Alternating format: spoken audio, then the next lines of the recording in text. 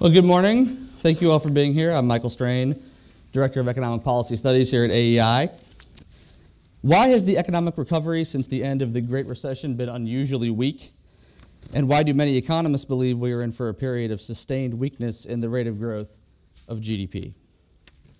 Has demand been weaker because of deleveraging?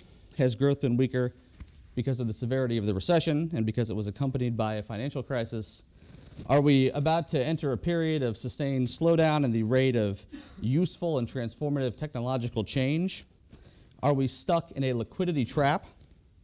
Has economic policy, including the policies of the Obama administration and the Fed, acted as a drag on growth? Are we in a period of secular stagnation, an important hypothesis advanced and brought into the mainstream of the policy debate by Dr. Summers? And as importantly as diagnosing the underlying problem, how should policy respond to slow growth? To discuss this issue, and I imagine to discuss other issues as well, AEI is honored to have two giants of macroeconomics joining us today. Lawrence H. Summers is Charles W. Eliot University professor at Harvard. He was the 71st Secretary of the Treasury, and during the Obama administration, he served as Director of the National Economic Council. He was previously chief economist of the World Bank. Robert Barro is the inaugural John H. Makin Visiting Scholar at the American Enterprise Institute for the current academic year, and we're really honored by that.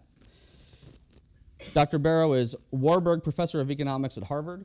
He was a Viewpoint columnist for Business Week and a contributing editor of the Wall Street Journal.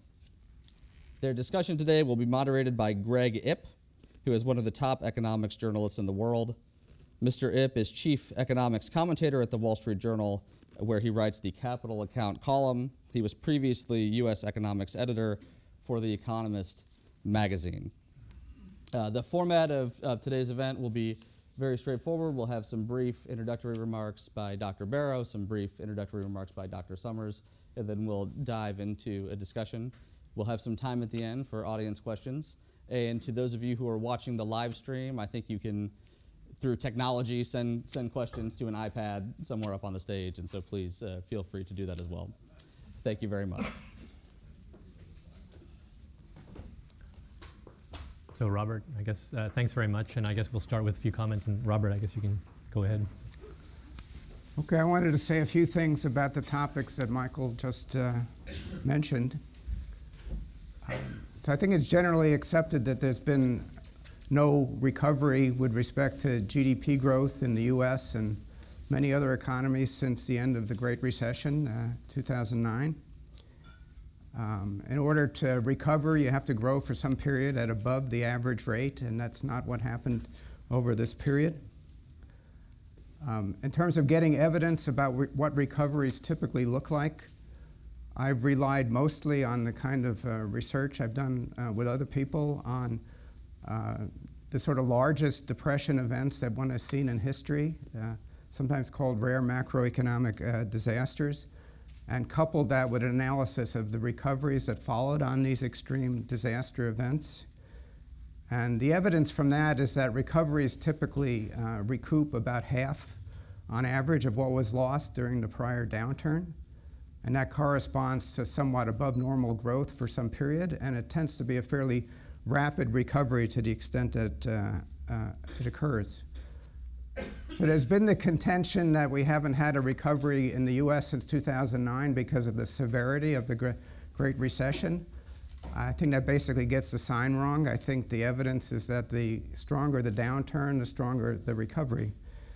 I think it's also wrong to talk about the financial crisis as the reason we didn't have a strong recovery.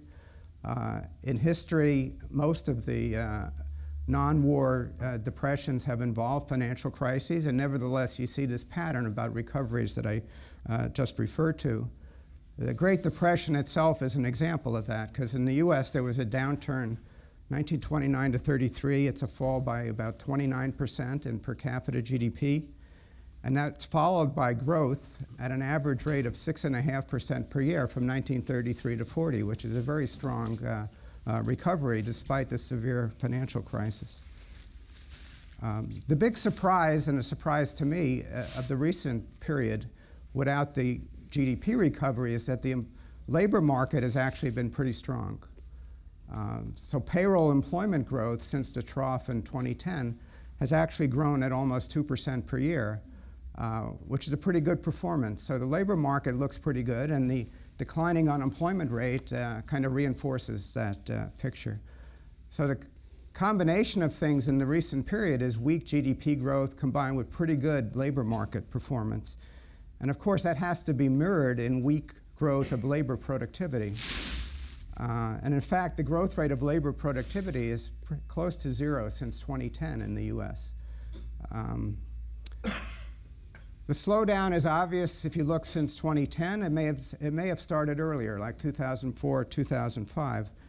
But to think about the weak recovery, I focus on what is it that influences productivity, labor productivity. And I naturally think of forces that are sometimes labeled as supply-side influences when I think about that. I have a tough time telling a Keynesian aggregate demand story if I'm trying to focus on what is it that enhances productivity growth. So examples of forces that are good for economic growth and productivity growth, I really get more from the empirical growth literature rather than from thinking about business cycles. So the kinds of things that are good for growth are strong rule of law and property rights, free trade, lack of inefficient regulations, some kind of public infrastructure to the extent that it actually enhances productivity can be good, good institutions for education and health, fiscal discipline and efficient taxation. A lot of these things work through encouraging investment, which can in turn enhance labor productivity. Now, if you look at what was actually done in terms of policies following the Great Recession, that is from 2009 on, the biggest thing in the US was a dramatic increase in transfer payments to persons. So that total at the federal level went up by 3 percentage points from 2007 to 2010, from about 9 to about 12% of GDP. And following that, there was a small decline through 2015. So if you look at the components, unemployment insurance initially went up dramatically and then fell dramatically, particularly when the extended federal benefits were eliminated. Other parts have stayed permanently elevated. So that includes Social Security, especially disability part, Medicaid, Medicare, food stamps. So all of those programs look like they've had a permanent increase in relation to GDP in terms of the reaction to the Great Recession. One can argue about whether larger transfer payments are a good idea, but I don't think they're very likely to raise productivity. And again, I thought labor productivity was the key matter to be considering. The other main policy coming from the government is dramatic monetary expansion. And we can again argue about whether that's a good or bad idea. I don't think it's something that's going to be center stage if you're thinking about productivity enhancement. So there's a question, what is it that explains the productivity slowdown? This is subject to a lot of controversy and interesting ideas. Some promising possibilities are growth of inefficient regulation, decay of public infrastructure, a slowdown in the rate of technological progress, other factors that have reduced the investment GDP ratio, fiscal uncertainty. Those are all things that have been raised as possibly important, and I don't know how to pick what's most important. The really pleasant explanation that has been raised is measurement error, that GDP growth is understated because we don't have a proper adjustment for new goods and quality change, and iPhone is often raised as an example of that. So if that were the answer, that would be terrific. We wouldn't have to worry about the productivity slowdown. We wouldn't need any special policies. In this context, the recent discussions in the ongoing campaign are pretty depressing, because to the extent that they talk about economics, it focuses on things like trade and immigration restrictions, higher minimum wages. I don't think any of these things are good for productivity, so I think they're irrelevant from the standpoint of thinking about economic recovery and growth. On the other hand, lest I be too pessimistic, I thought the Simpson-Bowles Commission report in 2010 was excellent, particularly looking at the long-term pattern with respect to taxation and entitlement expenditure. It's too bad it was basically ignored. If we could get back to that kind of thing, I think one might have more faith in terms of Washington policymaking. Thank you very much, Robert. Larry, a few remarks? It's a fair amount of what Robert says that I agree with. Recovery has been very slow since the trough of the recession. The economy is 12-odd% below where you would have predicted on the basis of a trend run through 2007. Or to put the point differently, if you looked at GDP from 1929 to 1940, and the best estimate of GDP from 2008 to 2019, on a basis per member of the adult working age population, those two figures will have been about the same. That is to say, over the 11-year period of the Depression and over the 11-year period that we've just been through, GDP has behaved about the same. Obviously, it was much more V-shaped during the Depression than it has been during the current episode, going down further and coming up, but ending in just about the same place.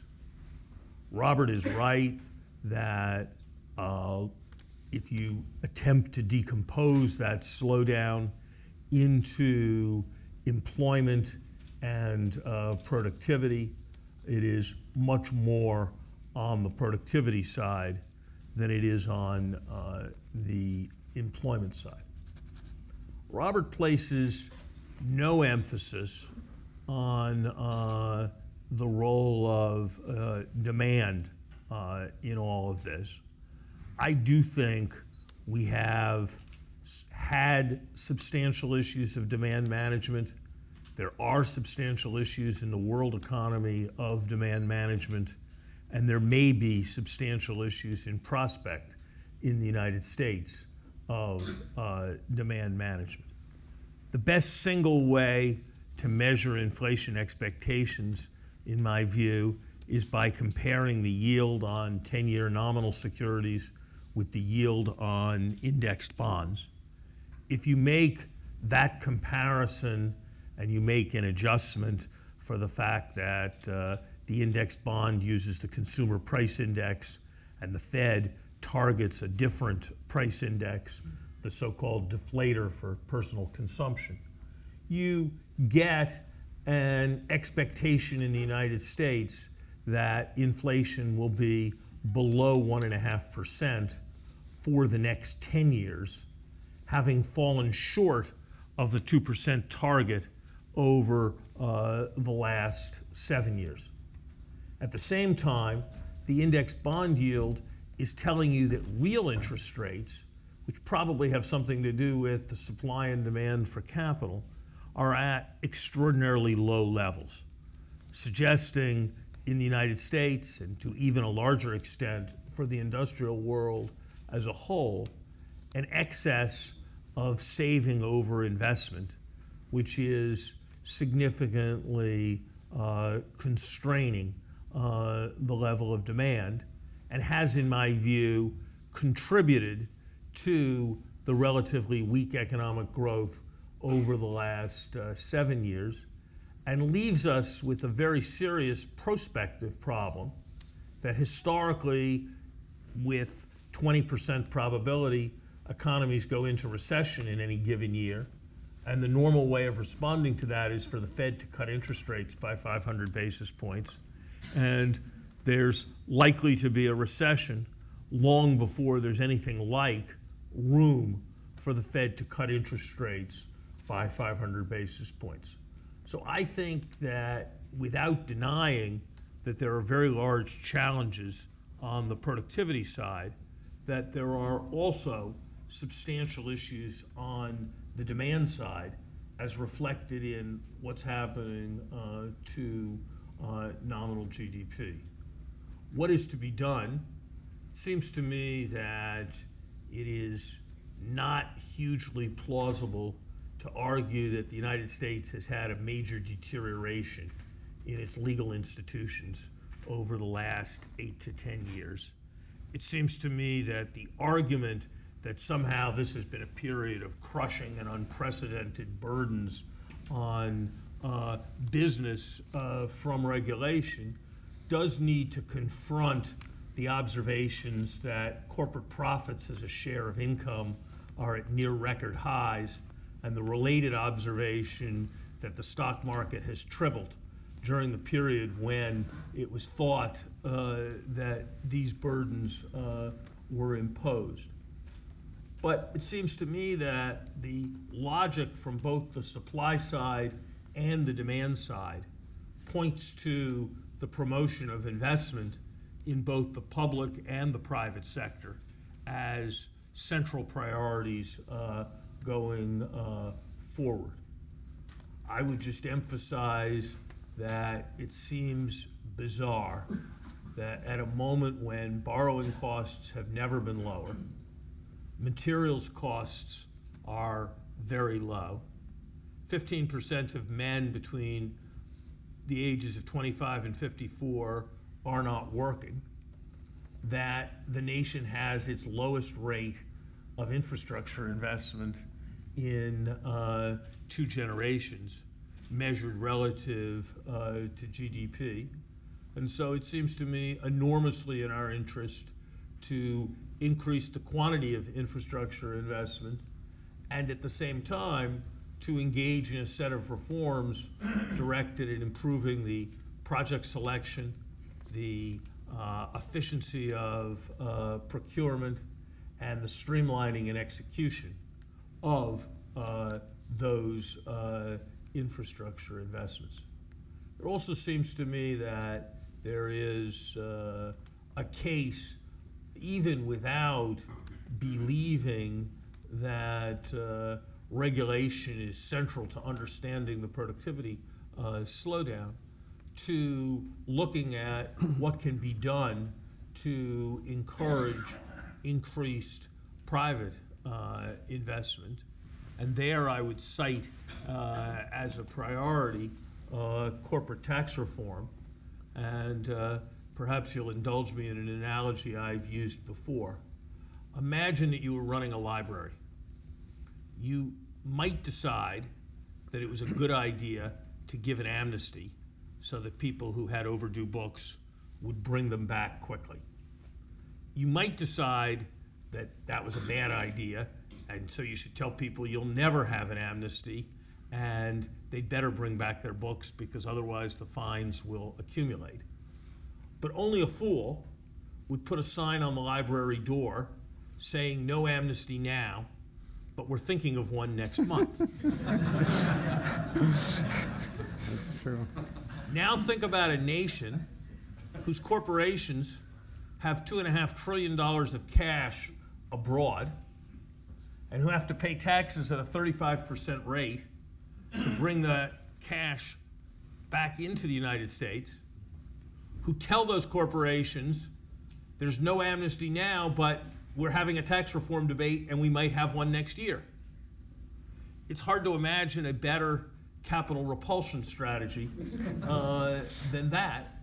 And so surely bringing clarity to the corporate tax reform debate and resolution, from my perspective, best done through a significantly broader base, a significantly lower tax rate, neutral taxation between foreign income and income repatriated, and greater international cooperation on various forms of profit shifting. But in some way, bringing clarity and resolution to the corporate tax reform debate seems to me the single most important thing we could do to encourage private investment. I don't know what the answer. I agree with Robert on the importance of productivity.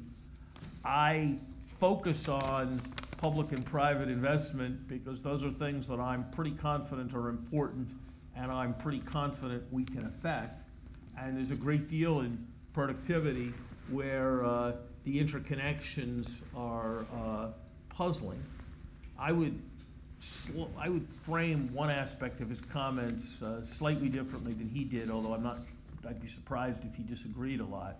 And that is, I would say, I think the evidence is overwhelming that productivity is undercounted. Leave aside information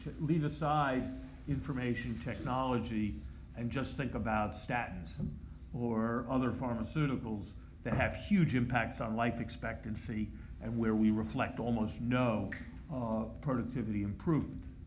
But from the point of view of economic policy, it barely matters if, and most of the things we're discussing, it barely matters if productivity has been understated by a constant 1% or a constant 1.5% or 2%. The interesting question in terms of explaining the data would be if the magnitude of underestimate has increased. And there, I think a fair-minded person has to be much more agnostic in assessing the data. But agnosticism about whether the underestimate has increased should not be confused with agnosticism about whether there is currently an underestimate. Terrific, thanks very much. To all of those of you watching online, just a quick reminder, you can actually submit questions and we'd love to hear from you. So just go online to sli.do and you enter the code AEI event. It's very easy, you enter your name and type in your question and submit it, and if you're lucky, I'll actually figure out how to use this technology and I'll get around to asking it. But before that happens, I'm going to ask a few questions of my own because I want to zero in, Robert, on a point that you made, which is incontrovertible, which is the productivity situation. I mean, if you go back 4 or 5 years ago at the IMF, and what I think is interesting here is that this is not a purely United States phenomenon, it's actually a global phenomenon. When the IMF looked back at their forecasts, they found that their output forecasts for most of the developed countries have systematically been overestimated. Growth has been weaker, but their employment forecasts were systematically underestimated. So if you look at a country like the UK, for example, which has basically outperformed every other OECD country on employment and underperformed on GDP. So we know that as an accounting matter, this tells us that productivity is a problem. What we don't know is why. And I think there's a healthy debate about whether it's a demand problem or a supply problem. By demand, I mean we know that capital investment has been very weak, and that arithmetically reduces labor productivity. But we also know that efficiency, total factor productivity, began to slow before the recession. And that's more strong on the supply side. So I'd like to hear both of you weigh in on whether you think the productivity story is a demand problem or a supply problem.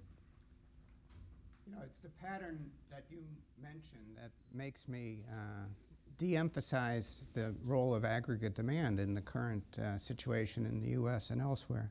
Because you have this pattern that you described where GDP has been underperforming and the labor market is actually pretty good, including in employment growth.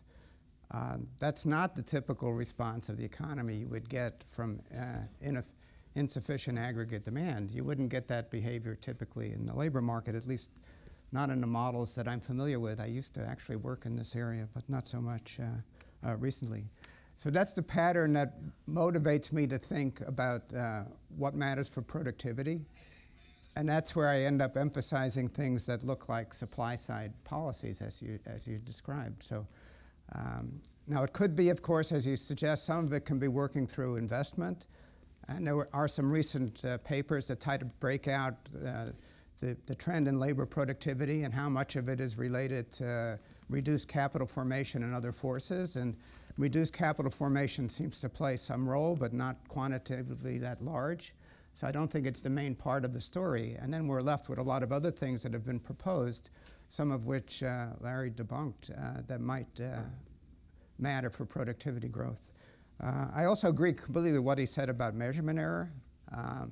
The case for the existence of measurement error is much stronger than the case that the measurement error problem has expanded.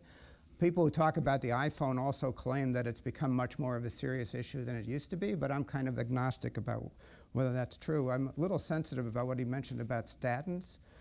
I've had this ongoing argument with my doctor about whether I should be taking a statin, and they have some stupid formula they use to determine whether you should take it or not, but the completely dominant factor in the formula is how old you are. And if you get beyond a certain age, it's always going to say take it. And so now I was forced to do it, but I'm kind of irritated about that. Larry, what do you think? Demand or supply? Why is productivity so weak? Afterwards, you're going to have to explain to me why the formula is stupid. Seems kind of sensible. Seems kind of sensible to me.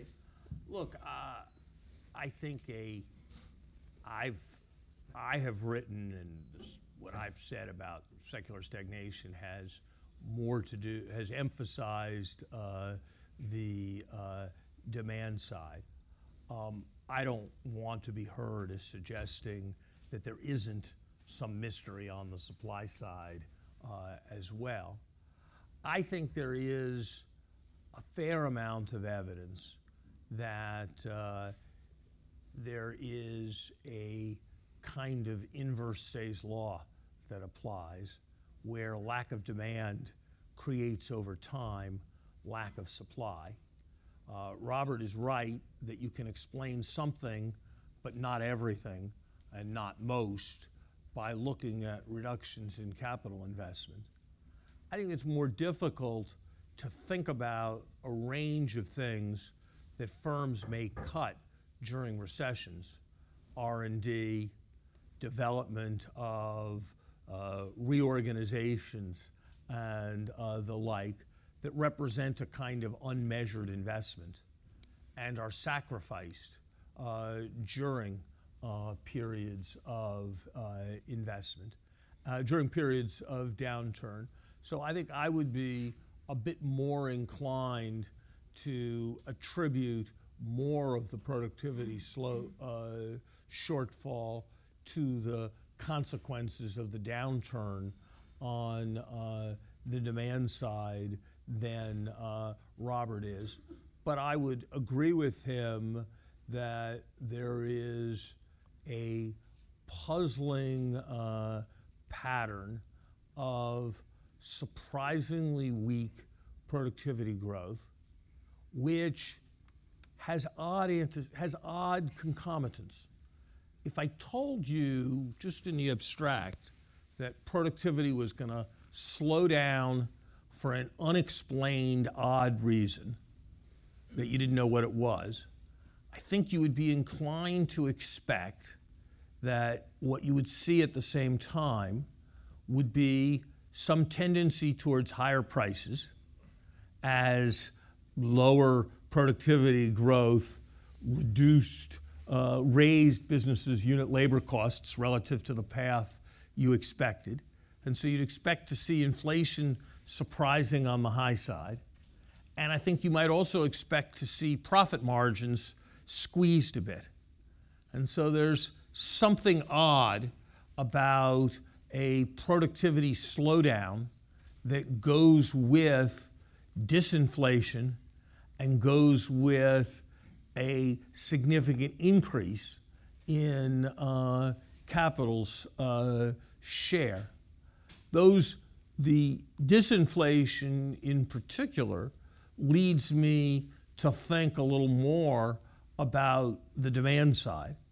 After all, it's the oldest bit of economic reasoning that when the quantity of apples goes down and you're trying to figure out whether it's demand or supply, you look at what happens to the price.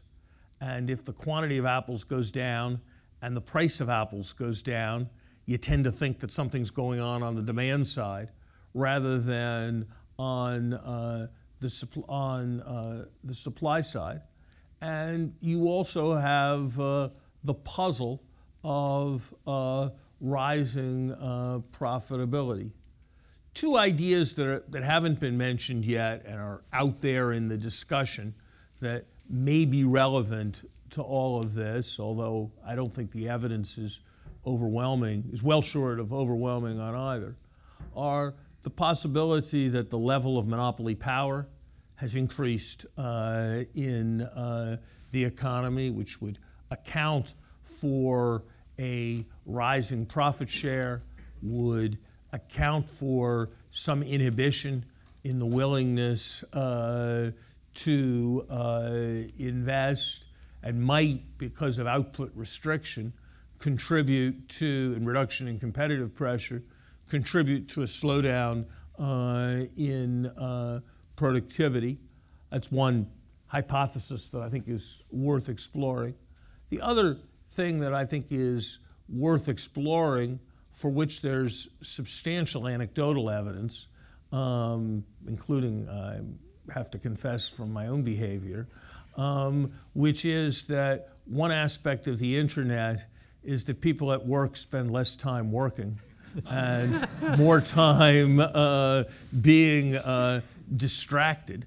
And if, in effect, we are now mismeasuring hours at work because there are more hours at leisure that are called hours at work, it would tend to explain Robert's anomaly of employment strong and productivity weak.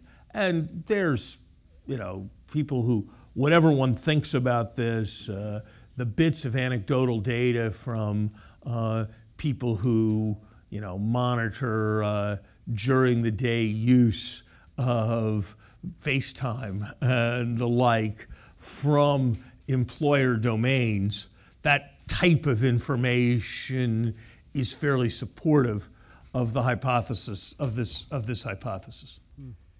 Can I pick up on one? Sure. Go. Larry's mentioned a couple times this pattern where you see low inflation, low real interest rates, weak investment, in particular here, private investment.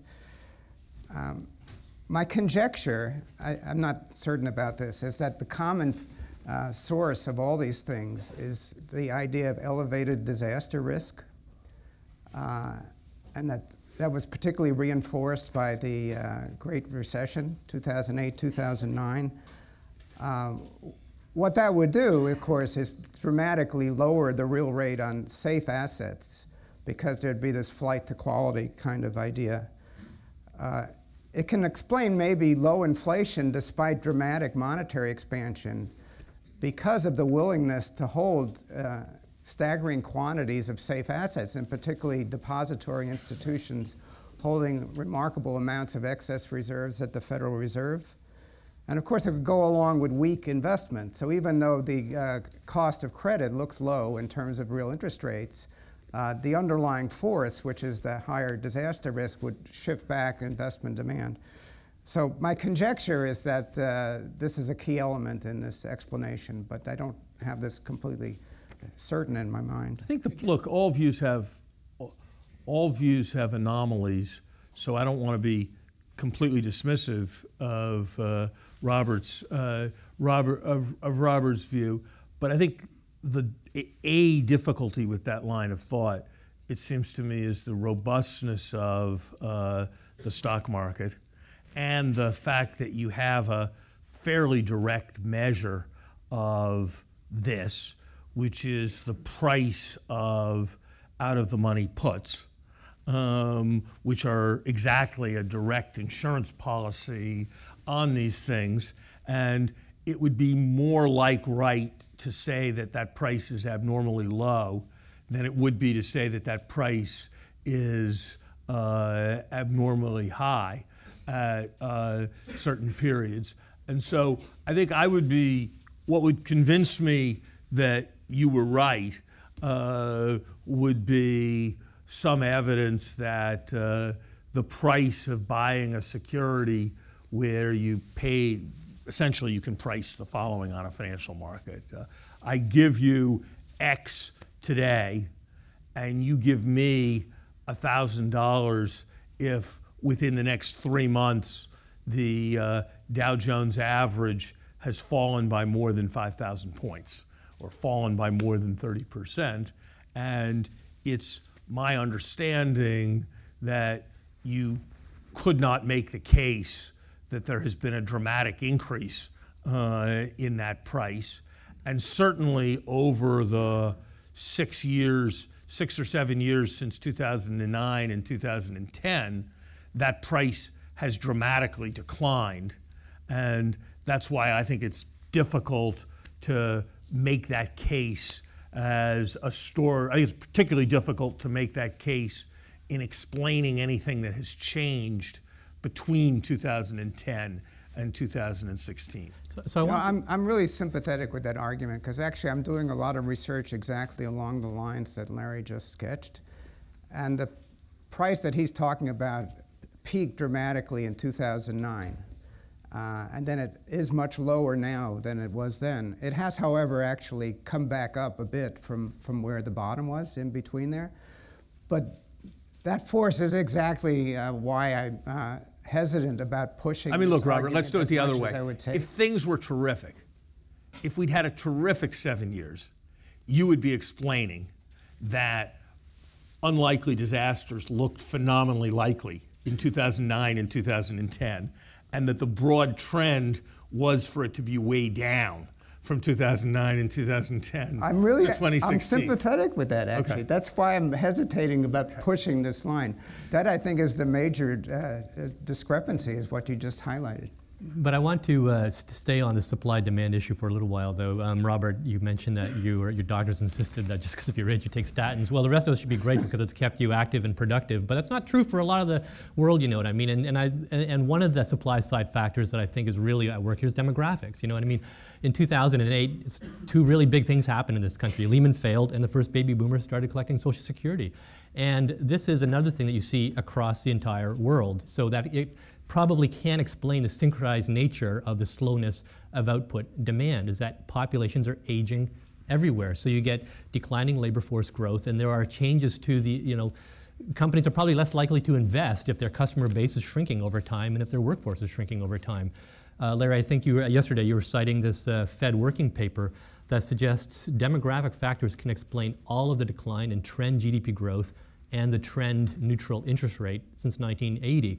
It's a pretty persuasive little bit of evidence. And if that's right, is there really much that we can do as a policy matter to change that other than like go out and tell people to just have more children and wait for 30 years? Well, let me just clarify what the effects of demography are, and I think the things I'm about to say about policy, Robert will not, I suspect, not agree with, but I think he will agree with these analytical observations. So the first effect of demography is that if the population grows less rapidly, then the labor force grows less rapidly, and so output grows less rapidly. And there's an easy way to take account of that, which is to just look at per capita output. And I think Robert and I both did that in the statistics we cited, and productivity growth has been slower. The second observation is that the reason societies invest is in significant part to provide capital for new workers and to provide housing for new families. And so if the growth rate of new workers and new families slows, then one would expect the share of GDP devoted to investment to decline. And that has happened. And I think demography is a significant part of the reason why.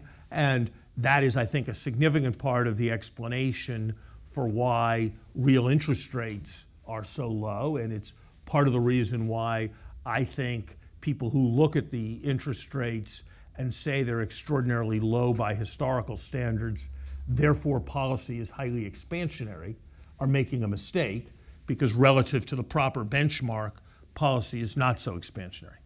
However, I think that a substantial part of what we have been emphasizing in this panel is that productivity, defined as output per bit of labor and capital, has declined substantially.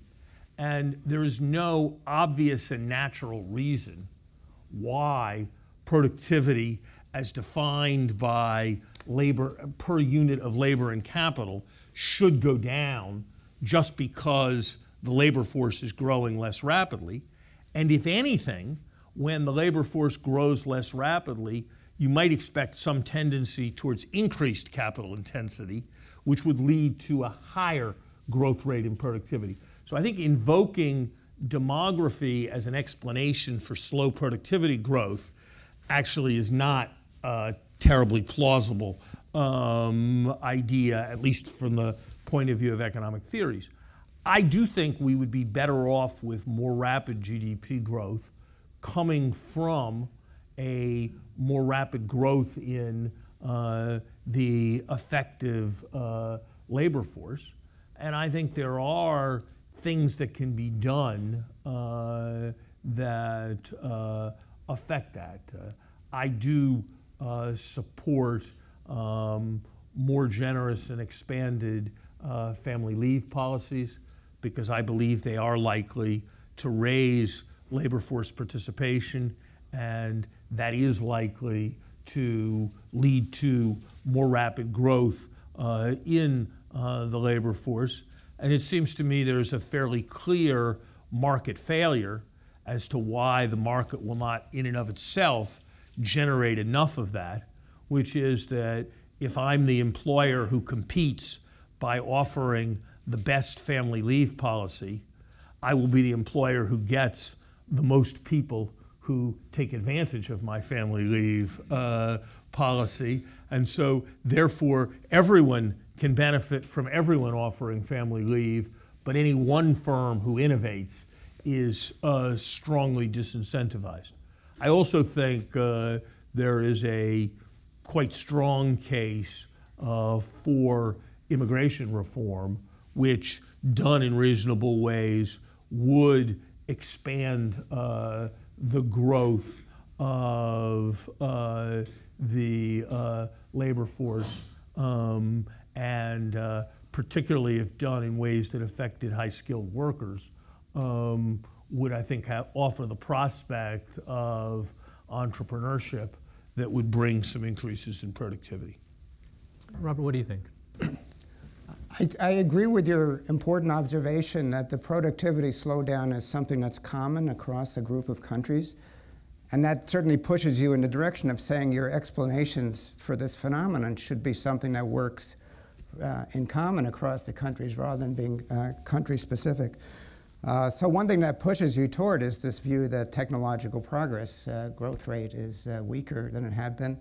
That's certainly something that affects the countries in common.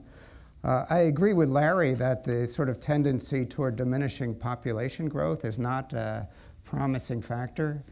In fact, it's well known that diminishing fertility rates, which have been quite pronounced, are a source of positive per capita GDP growth, and that's very strongly confirmed empirically. It might be the case that age structure going up and more retired people could be a drag, although I've never been able to find the empirical evidence for that across countries. That part maybe. The fertility should go the opposite direction. I wanted to say briefly something about public infrastructure investment, which Larry mentioned before. I'm basically sympathetic to that if one can concentrate on things that really enhance productivity. And in particular, if you want to do something like building a bridge or a highway, you have to think about what does that do to productivity. So you wouldn't focus on the sort of jobs program aspects of these projects. You wouldn't be focusing on the expenditure side, which would be a contributor to aggregate demand. You'd be focusing on the productivity enhancing effect after the infrastructure was in place. That's when it would be expected to actually matter. So something that makes me skeptical about the potential for this is what I understand about the experience of Japan. I think they've had a tremendous increase in infrastructure investment over the last couple of decades, and it certainly has not helped economic performance, including economic growth. And I was also told that basically they've gone so far in terms of infrastructure investment that the marginal return is probably negative. So it's not a very good model for the U.S. to follow. Actually, I want to pick up on that, Larry, with you, because you've obviously been very emphatic that doing more public infrastructure investment is kind of a no-brainer. And I think it's actually an issue on which there isn't a lot of partisan disagreement. I mean, both presidential candidates want to do more on infrastructure.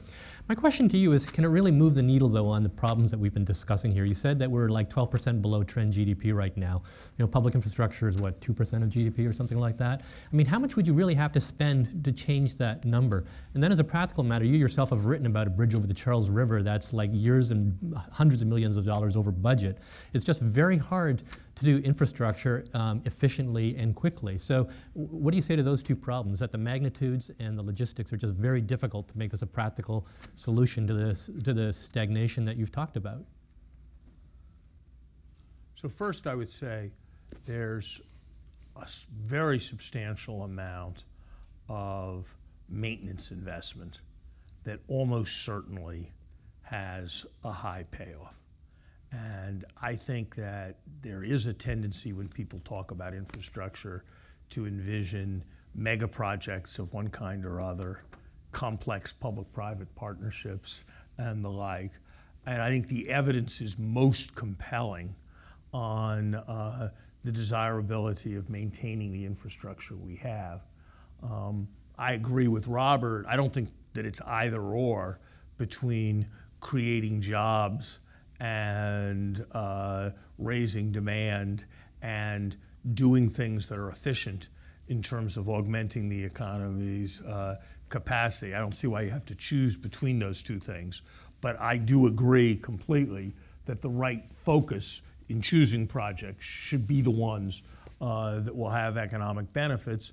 And my read is that the highest payoff stuff, much of the highest payoff stuff, involves maintenance.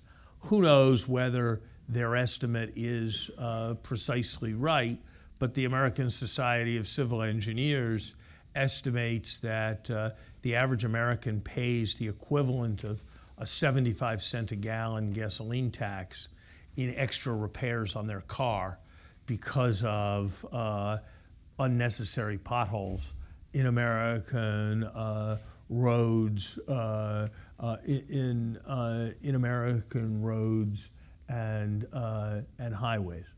I also think there's another argument that needs to be factored into the infrastructure discussion, particularly when you talk about maintenance, and that is that we measure the national debt.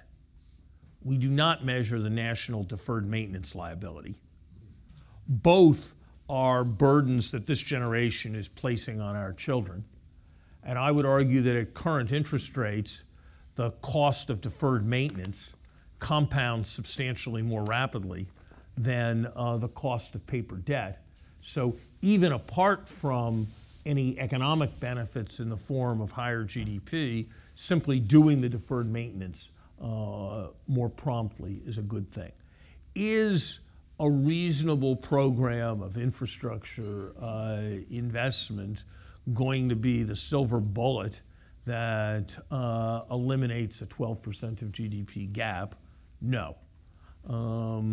I think it would be a very ambitious target for growth policy to raise the growth rate of the economy by 1% from its current level. And if you raise the growth rate of the economy by 1%, it would obviously take a substantial time to fill any gap.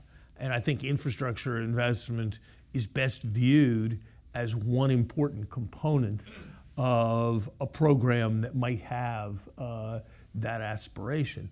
But I don't think there are silver bullets that all of a sudden add 12% to the GDP. So I think the right task is to try to find strategies and strategies that will generate benefits and increase the growth rate. I do think it's a little bit misleading also to frame the debate entirely in terms of the GDP. When I putter around town doing the things I do on Saturday, my life is better if there's less congestion and I can get where I'm going faster. But that benefit doesn't show up in the GDP, but that doesn't make it less real. So I think I would want to frame the argument for infrastructure in terms of carefully constructed cost-benefit analysis rather than in terms of the benefits just as measured in the GDP. But Larry, I would say that just from personal observation is that I've noticed that your output of blogs on the issue of infrastructure goes up dramatically after you've had a flight that passes through JFK. So there actually might be a case that the productivity works in the other direction. But that said, Robert, how would you respond to Well, first, I'm glad that Larry and I can agree that fixing potholes is the most productive activity of government. I mean, more generally, the question of deferred maintenance is the idea that when you think about the government debt, and people have often supplemented that to think about prospective payments, for example, on pensions, that you'd also want to include there the value of the public capital stock, which would have to be properly depreciated. And then the deferred maintenance would be part of that general framework where you'd be looking at a net position in terms of what the government owns and what it owes. I can't resist saying something about what Larry said earlier about amnesty, because he really missed the obvious optimal amnesty program with respect to his library book thing. The optimal amnesty program there is you announce that if you bring in your illegally held books that you'll not be punished and you won't have to pay any fines. But then after people bring it in, you're supposed to say, I was only kidding. And in fact, you have to pay the full amount. And that accomplishes two things. You get the revenue, and also you provide credibility that you're not going to do this again. So it's actually, that's the optimal amnesty program. And how would that be? Robert, you're dating yourself. If memory serves, which I think it does, it was 28 years ago that you published that idea in the Wall Street Journal. I think most people didn't notice or had forgotten. I think, I don't know whether this is a more recent idea, Robert, but you recently observed, that is to say 45 minutes ago, that no great idea was ever come up with from somebody who was wearing a tie. So I'm actually tempted to take my tie off to improve the quality of likewise. my questions right now. But that certainly just goes to the idea that anything we can do to generate more ideas is probably, you know, an unambiguously positive thing. And nobody has come up with a formula for that, but certainly in the area of policy, you want to do things that actually sustain risk-taking and idea creation rather than restrain it. And I think this is where the debate over regulation often comes in. It's not so much it's the cost-benefit, oh, we have to pay more to fill out these forms. You sometimes wonder whether regulation actually discourages risk-taking. I mean, if innovation is really about yield, you know, like 5%, only 5% of good ideas ever produce a good outcome. You basically want to do whatever you can to raise the denominator so that you get more good ideas. But you certainly hear, certainly I hear this all the time from business folks, from in big business and small business, that the burden on risk-taking has grown in the last 6 or 7 years. You can see it in a lot of areas, but perhaps nowhere more profoundly in the financial area, where, to go to your point, our fear of another macroeconomic disaster seems to have put a very high premium on avoiding any sort of risk-taking that could lead to another. Is that a problem? Can that be part of the explanation that's going on here? And wait a minute, can we do something to fix that? I think we need to sort out two different things. I don't know whether there's a problem of unicorns or not. There's certainly a lot of people who think there are, but you know, every fifth Harvard student who comes into my office has some kind of idea to start a startup of some kind. You look out at what's happening in the financial technology sector, and there are literally thousands of firms trying to innovate in one source or other of financing. So the idea that the defining feature, that an importantly defining problem of the American economy is that people can't start companies based on new ideas, seems to me to be at the edge of absurd. I mean, I said 15 years ago that a great strength of the United States was that it was the only country in the world where you could raise your first $100 million before you bought your first suit. And it seems to me that that is more true today than it was when I said it 15 years ago. And I detect no evidence that that has been crushed by regulation. If anything, I think that there's a real question of whether some of what holds itself out as technological innovation is actually a kind of regulatory arbitrage, that because we're doing things in the Silicon Valley way, we're not covered by the traditional laws, and the advantage comes more from the regulatory arbitrage than it does from the technological innovation. I think there's a different question about what the inhibitions are or aren't on big banks contemplating big syndicated loans and the like. But it seems to me that in terms of entrepreneurial, fundamental technological innovation, I find the argument that that's being crushed by regulation to be a very difficult one to see any evidence for. Yeah, in terms of incentives for risk-taking type investments, I think there are two important forces that come into play there. One is kind of standard property rights issues, which brings in the role of patents, taxes on success, those kinds of standard issues. With regard to patents, there's a standard trade-off that has been understood, at least going back to Thomas Jefferson, that there's an advantage to rewarding people who come up with new ideas, but then once things are there, you want to have them freely available and accessible, so there's a kind of trade-off there. But the other force, which I think has become much more prominent recently, has to do with scale. So the kinds of activities that Larry was referring to, if you're successful with something like Facebook or whatever, I mean, the scale in which you can use that is so much bigger than things used to be. And that, of course, is going to go the opposite direction in terms of motivating more risk-taking activity compared with the inhibitions that might relate to things like regulations, taxes, lack of patent protection. So I think you see a lot of the kinds of risk-taking activity that are prominent now because of this scale phenomenon, that basically there's a fixed cost of figuring something out, but then you can operate in terms of almost an arbitrary scale. And that can, of course, produce great rewards. This has been great, and I got lots more questions, but I'd like to bring some of you into it. So if you can put your hand up, I'll try and get to you.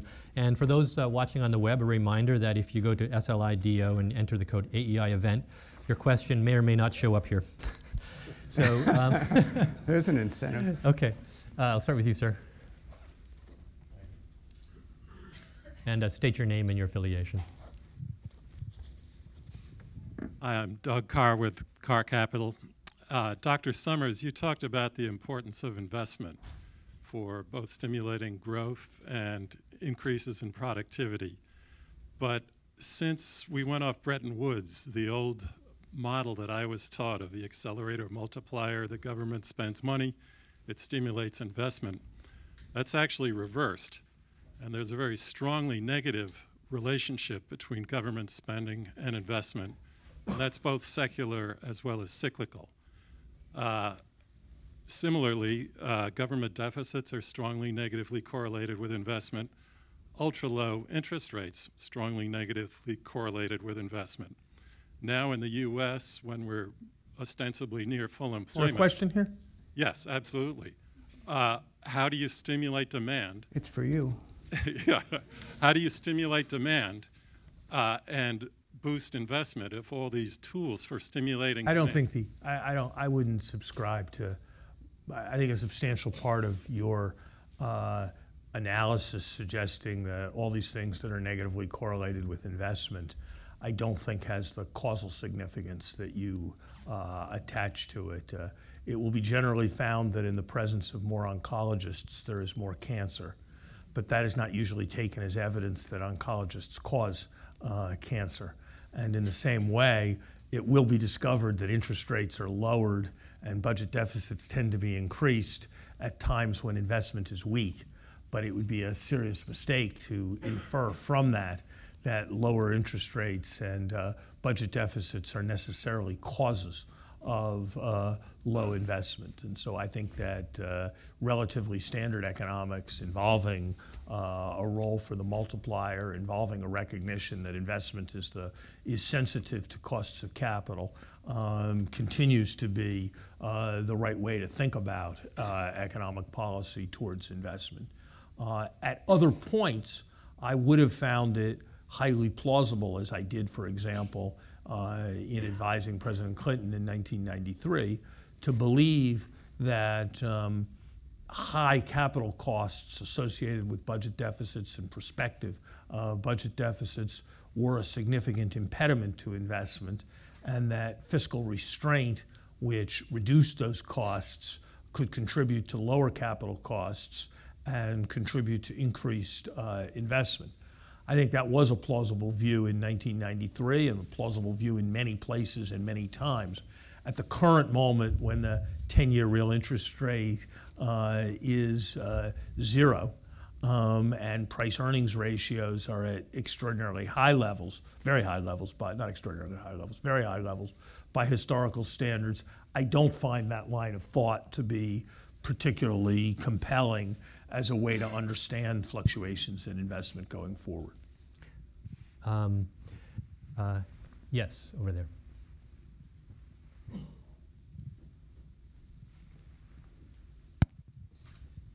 Bonnie Wachtel, I'm in the investment business. To Mr. Barro, this is to some extent a variation on this question, and that link that was Mr. Summers doesn't see, I think is provided by Alan Greenspan on the subject of confidence. You mentioned Simpson-Bowles, and that's why I'm addressing this to you. So I think what Greenspan would say is if you look at the lack of investment, it's all in long-term assets, not the stock market, which is perceived as a short-term investment, long-term investment. And then he says, when you look at the situation with the budget deficit and projected budget deficits, which are an order of magnitude higher than they have ever been before and are really pretty scary, put those together, it's very difficult to have confidence in the future to make long-term investments. Maybe we should be flipping this argument around. If we could fix that long-term problem, it might help with productivity and growth. And I'm wondering, I know it's all politically impossible, but is part of the reason why it's politically impossible because economists don't convey the message, yes, we really have to focus on this and do it. You know, I agree with that sentiment that uncertainty about the long-term fiscal situation is probably a drag on investment. So that particularly involves taxes, and on the spending side, the main thing would be entitlement programs in terms of the projection looking unsustainable in terms of the current situation, that something basically has to give. And that was the whole point of the Simpson-Bowles Commission, which delivered its report in 2010. And I thought they had a lot of sensible ideas. Gradual kinds of changes that try to cement the long-term fiscal situation of the U.S. government. And this went back to some packages, particularly from the 1980s, that had been put into place, and it went further in some regards. Eliminating some deductions on the federal income tax as another example, especially home mortgage interest. It seems that every now and then the government can get to a situation where it has a serious discussion of those kinds of matters and sometimes delivers results. So it hasn't been since 2010. I think that that commission report could actually have been pretty much implemented if the administration had been interested in it at that point in time. So we may get back to that kind of thing. But I agree with your implicit argument that that's important with respect to investment and other things. We've stayed out. Well, just a minute. We've stayed out of politics here pretty well, but you just crossed the line. That wasn't much of a line. No, it was. You just crossed the line by blaming the administration on Simpson-Bowles. Let's just be clear that there were 3 members of the Simpson-Bowles panel from the House majority. All 3 opposed the report. It was a non-starter in the House of Representatives that was controlled by the Republicans. The one thing that would have made it more of a non-starter would have been Barack Obama's endorsement. Barack Obama did what made it more likely to happen, which was stay away from it and see if the process could be restarted later. So whatever you think about Simpson-Bowles, somehow blaming that failure on the administration when the administration's representatives supported the recommendation and the House Republicans did not, I think that was unworthy of you. And that I think is that part of it. That part I think of it is not fair. I thought the Democrats were in charge of Congress at that time. I don't understand this argument. No, they weren't. No, They weren't. It came after the 2010 election. So, staying on non-controversial subjects, I'm going to ask it. We have a question about corporate tax reform from the online audience, which I think is pretty important because, once again, thinking about the next president's term, it does seem to be one area of common ground between Democrats and Republicans, although getting there is obviously the challenge. So the question is, how much growth will come from tax reform itself versus just resolving the uncertainty that surrounds the corporate tax system? I think both matter. I think the uncertainty, there's a certain tendency to just, like, until I know what the rules are, I'm not going to make my investment plan. So I think bringing clarity to the subject would make a positive contribution, particularly on the aspect that I referred to in terms of the return of foreign capital. Obviously, bringing better clarity to it will produce results that are better with a better package than with a less good package. I think there is, I'm going to say something I think is very important in thinking about what may happen over the next 9 months. I think there is a rather, I am for, as I made very clear, both infrastructure investment and corporate tax reform. And there are many people who are saying that those two things should be twinned because they're both good, and Democrats like infrastructure and Republicans like corporate tax reform, and business likes corporate tax reform, and corporate tax reform will pay for infrastructure. There are some laws of arithmetic that are constraining here, which is the kinds of corporate tax reform that businesses like tend to be corporate tax reforms that mean that business pays less. just kind of the way the world is. And tax reforms where business pays less are likely to be tax reforms that need to be paid for rather than tax reforms that pay for other things. And so the idea that you can do a tax reform which both, in a genuine sense, improves the government's budget position and provides money to pay for a new spending priority and makes business better off, there is a real arithmetic problem there that is underappreciated by many of the tribunes of bipartisan agreements. And people tend to want to square the circle with a kind of budget trick, which is we'll only count the revenue in the short run, and we'll do something where business pays more in the short run, but gets promised long-run benefits whose impact on the government budget we won't take account of in our calculations. That's one way of squaring things. But I think it will be somewhat more difficult to both genuinely pay for infrastructure and give business what it's hoping for in terms of a reduction in the amount they pay than a fair amount of the commentary suggests. Yeah, I mean, in terms of Simpson-Bowles in particular, I think a central idea was that we were already in trouble with entitlement spending in terms of the projections. And then we're trying to do things with revenue that are in that context. So it's not particularly providing additional monies for other kinds of programs, which Larry, I think, was indicating would have been problematic. But in terms of uncertainty versus kind of the overall package and rates, they clearly came together in that kind of context. And I'm not sure how to say how much of importance is one piece versus the other, but I think it was an attempt to make the overall package sort of sustaining over a long period in terms of squaring entitlement spending with revenues. But at the same time, I think it was trying to make the tax rates more favorable for things like investment, including things on the corporate side, and also things on the individual income tax in terms of eliminating deductions that most people think are unproductive.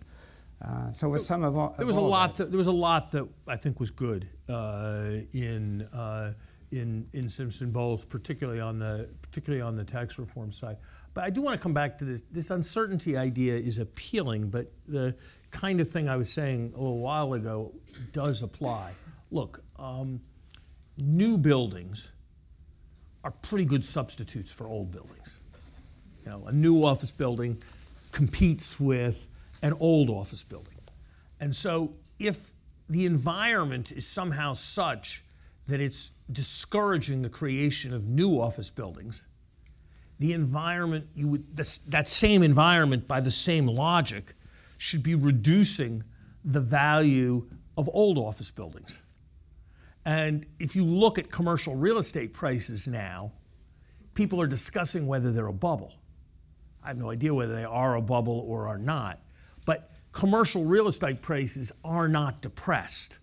The Greenspan theory that we're not having investment in real estate and structures because of all the uncertainty has a pretty clear testable implication, namely that the structures that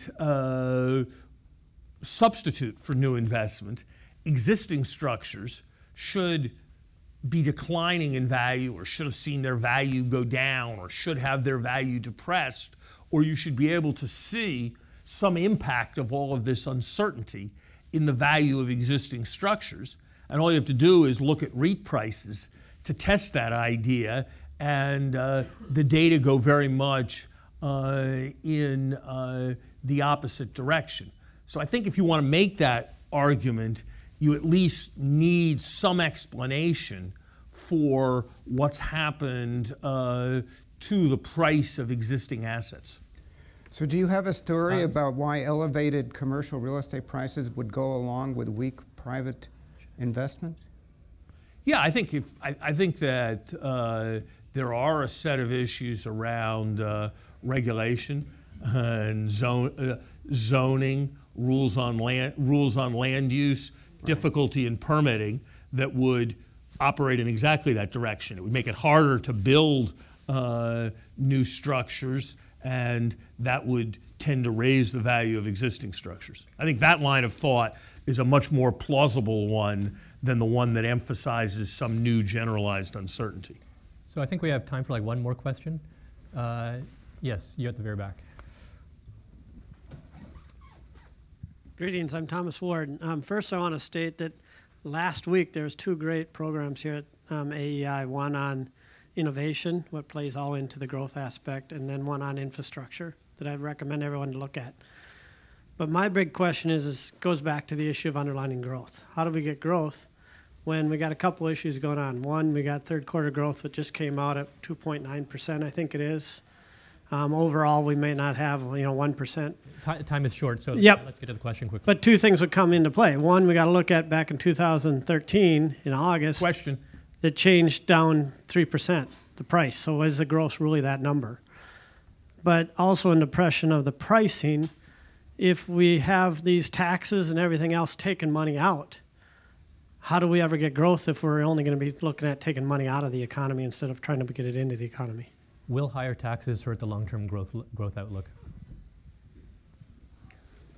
You know, I'm sympathetic to the idea that marginal tax rates applying to individuals or businesses matter for things like investment and economic growth. So I'm more sympathetic to the idea that the kinds of tax cuts that particularly were in place in the 1980s actually worked and did encourage economic growth.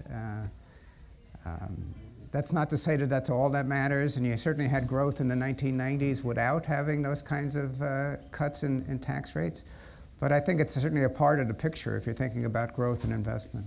Look, you're going to have a little bit of a tough time here because you're basically making you're basically reaching Robert's kind of conclusion with my kind of argument.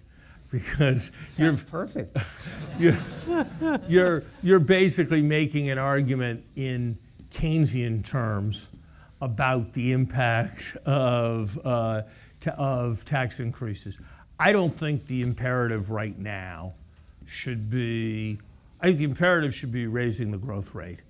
I do not think that fiscal restraint is plausibly a major growth promotion strategy at a moment when interest rates are effectively zero. And it was reasonable to think of fiscal restraint as a central growth strategy in 1993 when capital costs were high and plausibly were what was holding back investment. I think there's a very good debate to be had about the respective role of public investment and reduction of barriers to private investment. I think that obviously one has to pay attention to long-run fiscal sustainability, but I would tell you that I think if we are successful as a country in raising the growth rate to anything like 3%, there will be a strong tendency for these fiscal problems to melt away as the economy grows out of them, almost regardless of what we do in terms of fiscal packages. And if we are not successful and the underlying growth rate of the economy remains in the 1.5% to 2% range, I think we're likely to be preoccupied with questions of long-run fiscal health almost no matter what fiscal packages we are able to adopt. And so I think there's a need in Washington, which I think is substantially happening, for the frame of big picture economic debate, which has been for 15 or 20 years, framed in terms of long-term budget plans, to be reframed in terms of growth acceleration. And I think that reframing from the long-run budget issues to the question of growth ought to be something that people can agree on, whether they come at it from a more progressive and Keynesian perspective or from a more conservative and incentive-oriented perspective. Well, thanks. We as a country, and I personally, tend to obsess way too much over the short term, and never more so than 4 days before a presidential election. So I am very grateful to both of you for this wonderful interlude where we actually thought a lot about the long term. So thank you both, Robert and Larry, and thank you.